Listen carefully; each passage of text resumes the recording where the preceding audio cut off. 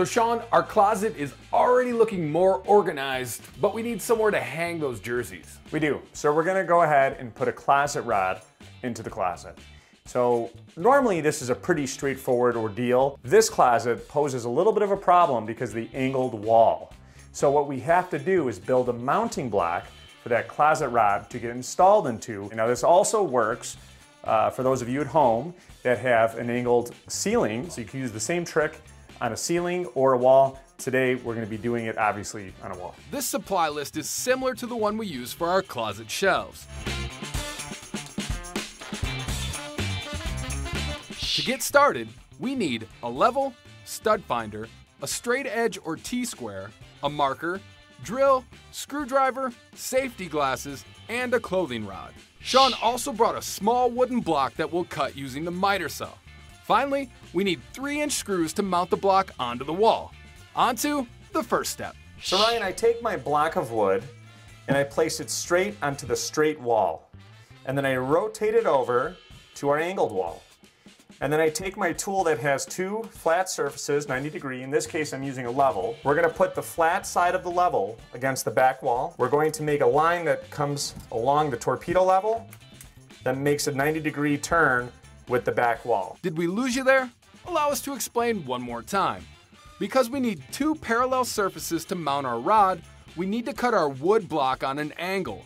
So place the block on the back wall, tilt it to the angled wall, and draw a vertical line from the corner out. So now this is our block. We're gonna take it to the miter saw and cut this, throw the excess out, and then we'll have our mounting block.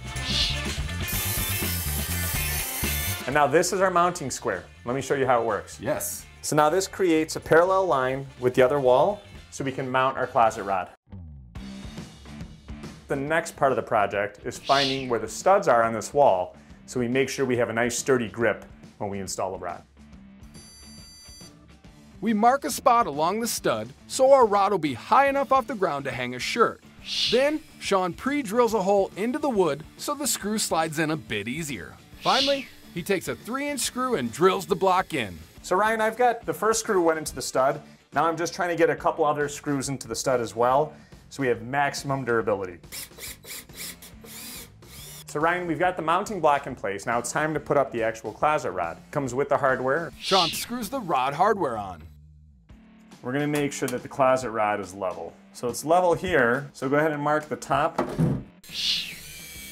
Okay Ryan, we've got both brackets installed, and now we wanna put the rod in place. Now these top 2 holes of the rod line up with holes on the top of the hardware.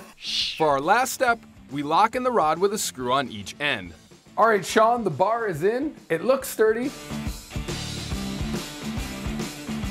Remember that wire shelf that was holding on for dear life? Well, it's been replaced with custom shelves and a sturdy clothing rod, making this closet much more functional. And when you get a coat of paint on the shelves and the mounting bracket, everything's gonna blend into the walls.